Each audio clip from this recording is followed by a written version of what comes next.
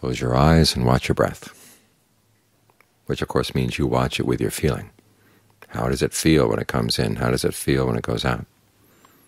In what way does it feel nourishing? If the breath doesn't feel very nourishing, could it be more nourishing than it is? The mind needs to feed, so give it some good food right here. Learn how to fix your breath food so that it feels good for the body and provides a good place for the mind to stay. And that way the mind's tendency to go feeding on other things gets weakened. Because that's a lot of why we suffer. We go feeding on all kinds of garbage, and then when our stomach aches, we complain. Well, it's because we were feeding on things that were not healthy. We need to learn to get some control over the mind, control over its feeding habits. It's like someone who knows that a particular food is going to be bad for their health, but they go ahead and eat it anyhow. A lot of our thinking is bad for the health of the mind, especially when we meet up with things like disappointment, we meet up with separation, loss, aging, illness, and death, our own or that of other people.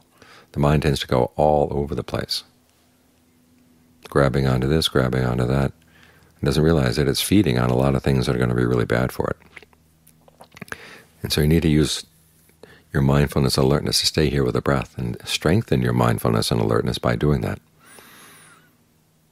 Right now there might not be any really outrageous things that the mind is feeding on, but it will have its moments, and you want to be prepared for those moments.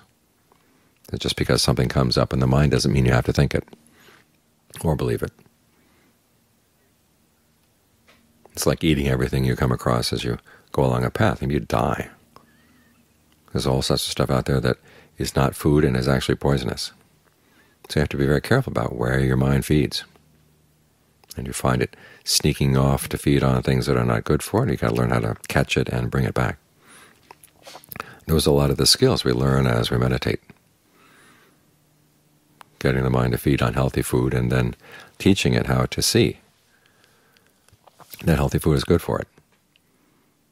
Sometimes people have been used to junk food, and health food has totally tasteless for them, but it takes a while to clean out all the old junk from their system, and then they begin to realize that healthy food really is what tastes good, really is good for them.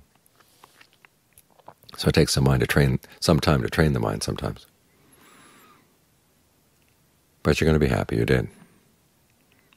So instead of creating a lot of trouble for yourself, the mind can actually be your friend and give you energy when you need it, give you encouragement when you need it.